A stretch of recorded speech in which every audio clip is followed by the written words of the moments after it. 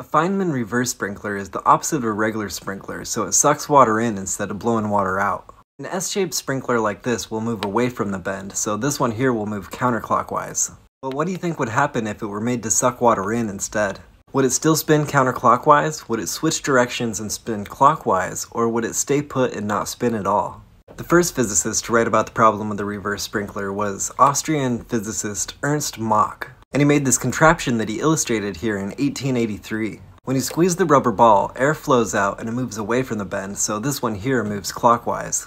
And when you release the ball, it sucks air back into the sprinkler. And Ernst reported that the device showed no distinct rotation when it was sucking. Then in the 40s, apparently unaware of Mach's work, the Princeton Department of Physics started debating the problem.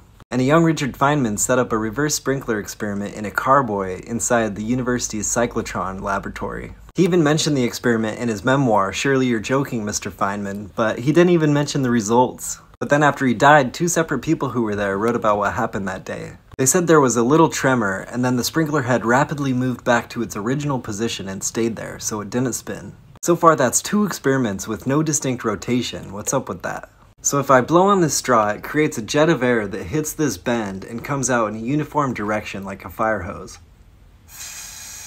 But sucking on it doesn't propel the straw forward or backward.